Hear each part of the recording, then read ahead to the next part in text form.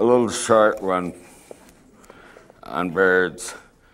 Not how many different birds I've seen, but how many have seen me, letting the event go unremarked, except for the quietest sense of malevolence, dead quiet, then restarting their lives after fear, not with song, which is reserved for lovers, but the harsh and quizzical chatter with which we all get by.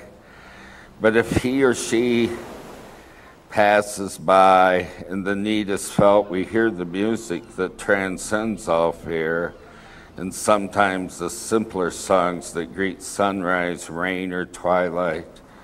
Here I am. They sing what and where they are.